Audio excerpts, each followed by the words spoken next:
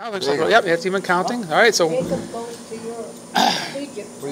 Europe. I like Europe better. It has been so long, I have no idea where we are tonight. You should be ashamed. Last week we didn't do Genesis. Was it Macedonians? We're not in John. Not Macedonians. No, John. No, you're Jacob supposed goes to Egypt. We did John last month. So we're in Genesis chapter 46.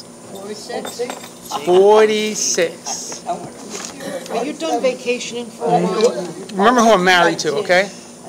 You All right. can't take off like that anymore. You got to talk to the high command. She makes all the calls. She's got see what the heck is she got? Right now we're planning to go see Vinny. All right, mid-August, Genesis 46. and then another trip in September, and then nothing. No, I take it back. We have to go to Pennsylvania this month for a wedding, but we will be won't miss any Wednesdays. Family moves to Egypt. But that's my wife. My wife just no moss grows on that girl. She keeps moving. I can understand that. We need Wednesdays. You and me both.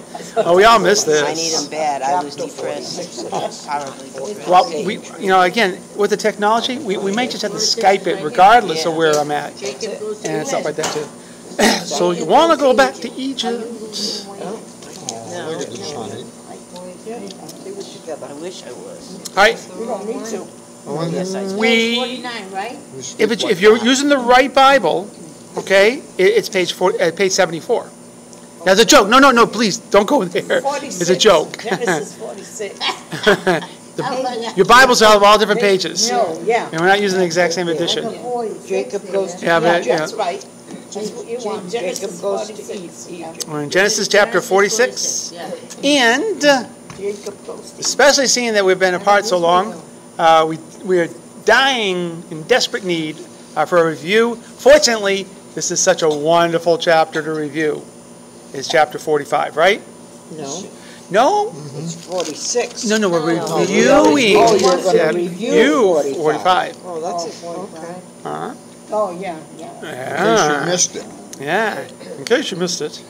I didn't review. Well, you want to go back to where I didn't miss. You got to go back about 75,000 books. Not a problem. Not a problem. 45? Okay. He's just going to review it. Yeah, because I forgot everything about 45. So I need you guys to help me with that again. Okay, I'm going to start asking some questions here in a minute. You're all going to remember. We hope so. Maybe. Oh, I'm certain of it, because this is one of the most wonderful chapters in the Bible. It's chapter 45. Yeah. All right. When we last met, Joseph was now number one guy to Pharaoh and all of Egypt. All right. Remember, he had those dreams. All right, and the Pharaoh had dreams, and Joseph was the only one who could interpret them. All right. What were those dreams about? Famine. That's what they were about. They were about feast and feast and famine. Yeah, there's going to be 7 years of good times, lots of good food, 7 years of bad, and then 7 years of bad famine. It was Joseph who was able to interpret those dreams. So what did Pharaoh do? Send him back to where he was coming from? No, he made him the head one of taking care of all of Egypt. Taking care of all the food. What did they do with the food? They stored it. They stored 1/5 of it. Okay. It was really cool. All right. So then a funny thing happened on the way to the farm. While Joseph is really the boss in all of Egypt, and he's saving millions of lives, because during the famine, only Egypt had food to sell. A couple of young guys, I don't know how young they were, came down from Canaan, modern-day Israel, and went in to buy food. And Joseph had particular interest in those guys. Why? They were his brothers. See, I told you can remember all this stuff. They were his brothers. These are the same guys who did what to him? Sold them. Into slavery. All right? Which God allowed. Because as a result, everybody gets saved. So this terrible thing that was done to Joseph turns out saving everybody. That's a direct relation to Jesus Christ. Yeah, it's God's plan. God's plan, that something absolutely terrible happens to Jesus Christ, but because of his sacrifice, what happens? The world is saved. We have salvation in Jesus Christ. We will not suffer judgment for our sins because of Jesus' sacrifice on a cross for us at Calvary. Because of his shed blood covers us. Same thing that happens here.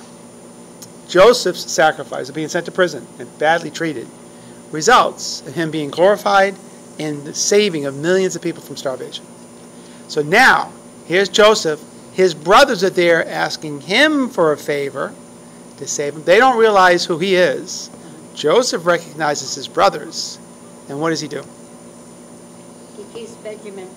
Well, yeah, that's coming up. He don't let him know he knows. He doesn't let them know who he is. And then he begins asking them questions. And he keeps one of the brothers and sends the other brothers back to get his full brother, Benjamin. All right, the brothers go back. They get Benjamin, even though it breaks their father's heart. Yes. He thinks he's going to lose Benjamin. He's already lost Joseph. Now he thinks he's going to lose Benjamin. Why is Joseph and Benjamin so important to Israel or Jacob? Because they were really actually brothers. They were both full had brothers. The same father and same mother. Yes, and who was their mother? Rachel. Rachel, the one, His beloved. his most beloved, which he favored over his other wife and the concubines that he wound up having children with. Not a good thing. Needless to say. So now they come back and they bring Benjamin with them. Joseph does finally reveal himself. How do the brothers react? Scared to death. Scared to death. Because they knew what they had done to him. But that's not how Joseph responds to them. Shows him love. There's a whole lot of weeping going on. A lot of crying. A lot of forgiveness. A lot of love. And again, very Christ-like. That's the way we're called to be ourselves. So, all right. Then Joseph sends his brothers back to tell his dad he is still alive and to bring everybody and his brother on down to Egypt where they'll be safe. And well taken care of. And the celebration was had by all. Okay? See, you guys know all this stuff. We're all up to speed. We know what's happening here. It's because we read John. It's because you read John. I can't wait to get to John. You guys are going to have John down so well. We're just going to cruise right through it. Probably not. We've memorized it already. Well, no. Also, John's a very deep book. Deep. Very deep. Very, very deep. Okay. We're in Genesis chapter 46. We're going to begin in verse 1. I am not going to read the genealogies. Just going to talk about them. But we're not going to read through the genealogies. That's a lot of fun if you want to get into that. Again, it just proves over and over again that this is a history book, all right, and not a mythology book. All right, so here we go. Genesis chapter 46, verse 1. So Israel set out with all that was his, and when he reached Beersheba, he offered sacrifices to the God of his father Isaac. And God spoke to Israel in a vision at night and said, Jacob, Jacob. Here I am, he replied. I am God, the God of your father, he said. Do not be afraid to go down to Egypt, for I will make you into a great nation there. I will go down to Egypt with you, and I will surely bring you back again. And Joseph's own hand will close your eyes. Then Jacob left Beersheba, and Israel's sons took their father Jacob and their children and their wives in the carts that Pharaoh had sent to transport them. They also took with them their livestock and the possessions that they had acquired in Canaan, and Jacob and all his offspring went to Egypt. He took with him to Egypt his sons and grandsons, and his daughters and granddaughters, all his offspring. These are the names of Israel who went to Egypt. So these are the children, you can see them. So there's Reuben, right, and his sons, Simeon and his sons, Levi and his sons, Judah and his sons, Issachar and his sons, Zebulun, all the way on down. Then they pause in verse 15. They say, these are the sons Leah bore to Jacob in Padan Aram. Right? Leah was Rachel's sister. Besides his daughter Dinah. Dinah gets mentioned again. Right? we don't mention a lot of the girls. The sons and daughters of his were 33 in all. I know. Then they continue. The sons of Gad, the sons of Asher. All right. These are the children born to Jacob by Zilpah, whom Laban had given to his daughter Leah, 16 in all. Then the sons of Jacob's wife Rachel, Joseph and Benjamin. In Egypt, Manasseh and Ephraim were born to Joseph by Asenath, daughter of Potiphera, priest of On. So Joseph had married an Egyptian. The sons of Benjamin are mentioned. And then verse 22, these are the sons of Rachel, who born to Jacob, 14 in all. The son of Dan, the sons of Naphtali. These are the sons born to Jacob by Bilhah, whom Laban had given to his daughter Rachel, 7 in all. So now we're in verse 26. All those who went to Egypt with Jacob, those who were his direct descendants, not counting his sons' wives, numbered 66 persons. With the 2 sons who had been born to Joseph in Egypt, the members of Jacob's family which went to Egypt were 70 in all. Verse 28. Now Jacob sent Judah ahead of him to Joseph to get directions to Goshen. When they arrived in the region of Goshen, Joseph had his chariot made ready and went to Goshen to meet his father Israel. As soon as Joseph appeared before him, he threw his arms around his father and wept for a long time. Israel said to Joseph, "Now I am ready to die, since I have seen for myself that you are still alive." Then Joseph said to his brothers and to his father's household, "I will go up and speak to Pharaoh, and will say to him, 'My brothers and my father's household, who were living in the land of Canaan, have come to me. The men are shepherds, they tend livestock, and they have brought along their flocks and herds and everything they own. When Pharaoh calls you in and asks, 'What is your occupation?' you should answer, 'Your servants have tended livestock from our boyhood on, just as our fathers did.' Then you will be allowed to settle in the region of Goshen, for all shepherds are detestable to the Egyptians." Okay. So going back to the beginning of chapter 46. Are you able to shift back and forth between the names Israel and Jacob? Do you realize it's the same person? Yeah. Very good. Because the Bible Changed shifts back his and forth. name. Yeah, God changed Jacob's name to Israel. You know, one who struggles.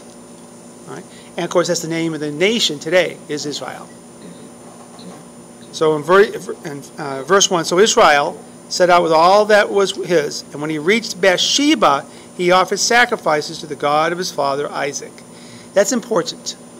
Beersheba is the place where his grandfather Abraham, as well as his father Isaac, made sacrifices and worshiped God. Verse 2, and God spoke to Israel in a vision at night and said, "Jacob, Jacob." By the way, anytime God calls you, there's only one reply. Here I am. All right. There's a great story about Samuel. The same thing happens to him, the great prophet of God. Again, living in the temple, he hears God call him when he was a boy. He keeps thinking it's the prophet Eli who he's living with. And he keeps waking up. He hears Samuel, Samuel. He goes running over to Eli, wakes up Eli. Eli said, when it came to the third time, Eli said, "Look, it's God calling you. Just answer." And that's how Samuel answers. "Here I am." "Here I am," he replied. In verse 3, "I am God, the God of your father," he said. All right, before I read the next part, I'm going to ask the question first, so you have the answer right in front of you. We've said this many times, but it's really cool to constantly pick up on it again. What's the number one admonition God gives us in the Bible? What's the number one thing he tells us to do? Do not be afraid. Do not be afraid. Fear not. All right? Here he is telling Israel, do not be afraid. Remember, Israel is not a young man. And he's about to make a very, very long trip. Do not be afraid to go down to Egypt, for I will make you into a great nation there. Does that sound familiar? Isn't that the same promise God made to Abraham and Isaac? All right? And he's just reinforcing it to Jacob. He's already made it to Jacob. before. He's just reinforcing it. Again, the key understanding of the book of Genesis is that God is the God of promises. He continues to keep his promises, and he continues to make them. Okay. Do not be afraid to go down to Egypt, for I will make you into a great nation there. I will go down to Egypt with you, and I will surely bring you back again, and Joseph's own hand will close your eyes. Let's go back to verse 4. I will go down to Egypt with you, and I will surely bring you back again. That's a prophecy from God. He's telling the future. When does he bring him back? Moses. That Joseph would close his eyes. Yeah, but we'll get to that in a second. Hold that thought, because I'm about to ask a question about that. What is this whole thing about going back to Canaan? When does that happen? Through Moses. Through Moses. Through Moses. Remember, this portion of Genesis is just setting the stage for Moses. Joseph is the man who's saved Egypt. He has saved many other peoples, including Israel. But as we read in Exodus, the next book of the Bible, a Pharaoh rises up in Egypt who does not remember Joseph. And he enslaves the Israelis, all right, the Hebrew children. He enslaves them, and they're living in Goshen. You'll see that. If you go back and watch the movie The Ten Commandments, again, you'll see it. The Hebrew children are all living in Goshen. Okay. But right now, Goshen's a very, very nice place. It's just that they're not expecting to see millions of Hebrews. God not only blesses Joseph now, when he says, you will be a mighty nation, he's not kidding. By the time we get to Moses, there are millions of Hebrews living in Goshen. Okay. So now, second part of verse 4. And Joseph's own hand will close your eyes. Why is that a big deal? Because he's going to be with his father when he dies. He will be with his father. Jacob now knows that when he does die, the son that he thought he lost will be the one with him at his death, which is a great comfort to him. This is thousands of years ago. Wouldn't we all say the same? We want our children around us? It's a very powerful thing. So that is a great promise that God is making to Jacob about Joseph. So verse 5. Then Jacob left Beersheba, and Israel, as they keep going back and forth between the name. And Israel's sons took their father Jacob and their children and their wives in the carts that Pharaoh had sent to transport them. It's so funny, the irony, because it's going to be the other way around when they leave. They also took with them their livestock and the possessions they had acquired in Canaan, and Jacob and all his offspring went to Egypt. He took with him to Egypt his sons and grandsons, and his daughters and granddaughters, all his offspring. Okay? So let's drop all the way on down. Now we're in verse 26. All those who went to Egypt with Jacob, those were his direct descendants, not counting his sons, wives, numbered 66 persons. With the two sons who had been born to Joseph in Egypt, the members of Jacob's family, which went to Egypt, were 70 in all. That's another numerology thing. All right, another number of perfection. Now watch what happens here. Now Jacob sent Judah ahead of him to Joseph to get directions to Goshen. What do you think that's all about? I mean, it's obviously, the number one thing is, how do we get to Goshen? But he chooses Judah.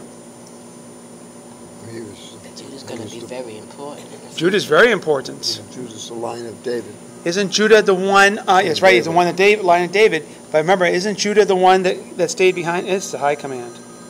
High command. Just for the fun of it. Hi, sweetie.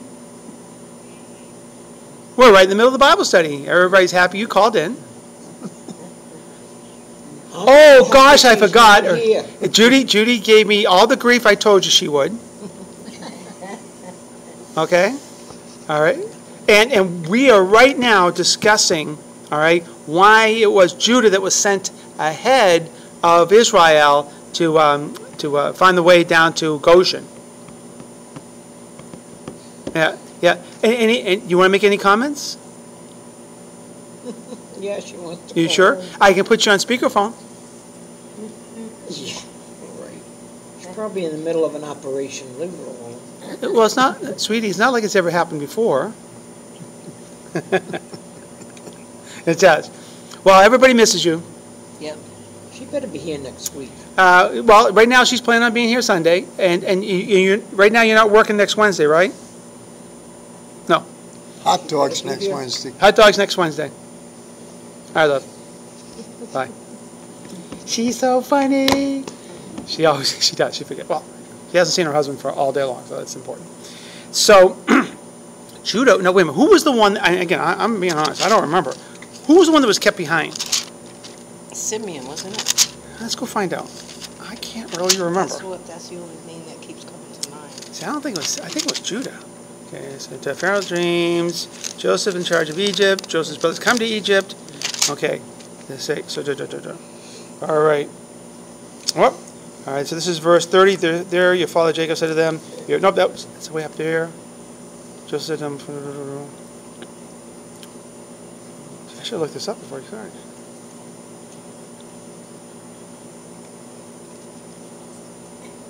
All right.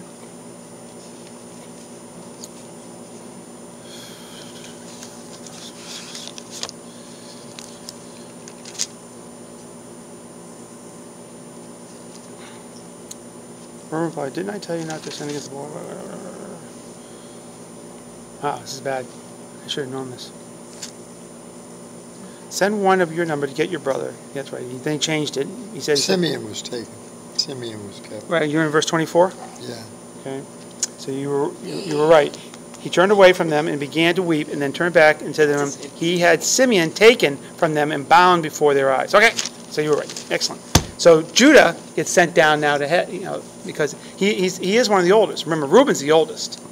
So Judah has to go down, all right, and see Joseph all by his onesies. Anyway, so now we're back into. Okay. Verse 28. Now Jacob sent Judah ahead of him to Joseph to get directions to Goshen. When they arrived in the region of Goshen, Joseph had his chariot made ready and went to Goshen to meet his father Israel. Chariots are not taxi cabs. Chariots exist primarily just for one reason. Fighting. Now, they're also the fastest way to move around, except on horseback itself. That could also be the possibility here. But look, Joseph has a chariot. As soon as Joseph appeared before him, he threw his arms around his father and wept. Now, there's something different here.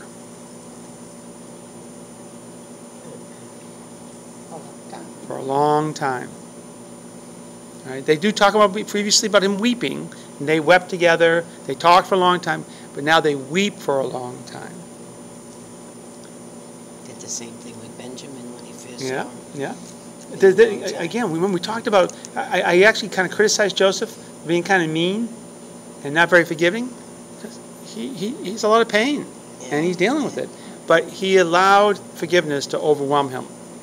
Now, in this case, he has no issues against his father, but it's the fact that he missed him. So where are we? We're in verse 30. Yeah. Israel said to Joseph, "Now I am ready to die, since I have seen for myself that you are still alive." Yeah, it was the only missing part of his life. Verse 31. Then Joseph said to his brothers and to his father's household, "I will go up and speak to Pharaoh and will say to him, my brothers and my father's household, who were living in the land of Canaan, have come to me. The men are shepherds." All right, the men are shepherds. They tend livestock. And they have brought along their flocks and herds and everything they own. When Pharaoh calls you in and asks, "What is your occupation?" you should answer, "Your servants have tended livestock from our boyhood on, just as our fathers did."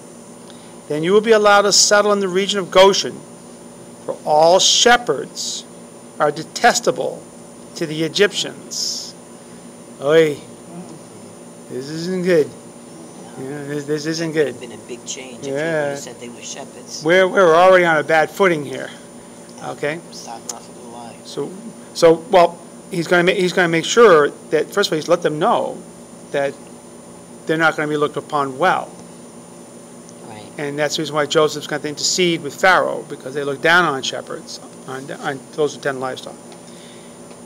So there's a lot more to talk about that, but we'll save that for chapter 47. So we've seen now here, we've seen the total reunion is complete. We've been going for many, many months now, working our way towards this reunion and what it means.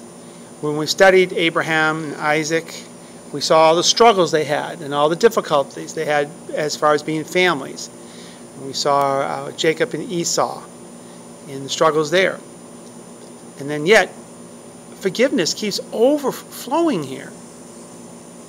Esau forgiving Jacob, Joseph forgiving his brothers. Again, God's common call to us is to be loving and forgiving. All right. All right. Questions and comments?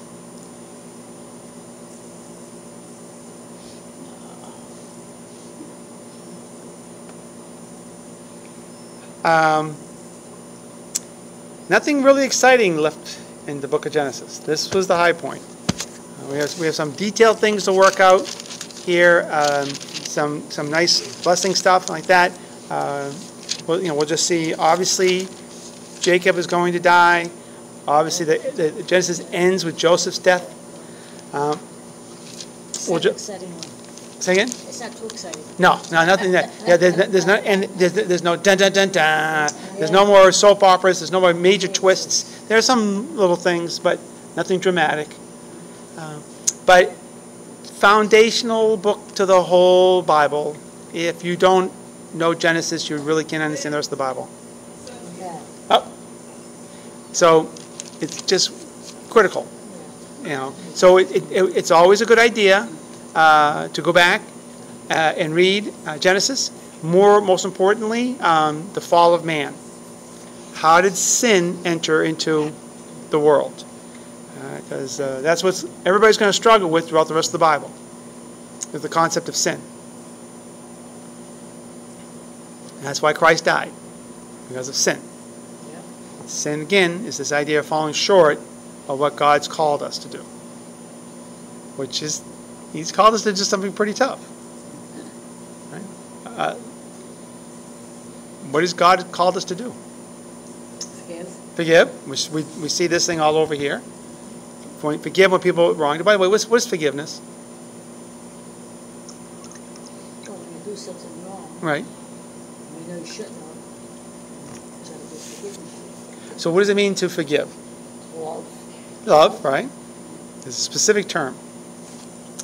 When you forgive somebody, you've given up the right to hold it against them. See, if somebody wrongs you, you have the right to hold that against them. Forgiving, you've given up that right to hold it against them. I forgive you. That means I'm not going to remind you of it. I'm not going to, beat it out of you. And that's what Christ does when He forgave us. Forgive them, Father, for they know not what they do.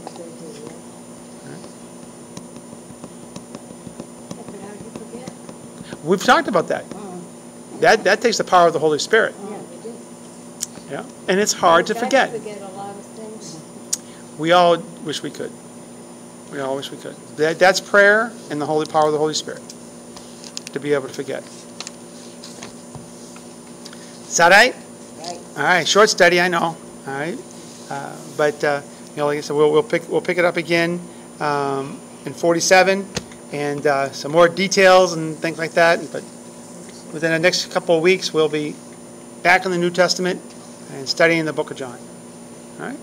God bless everybody. Talk to you later.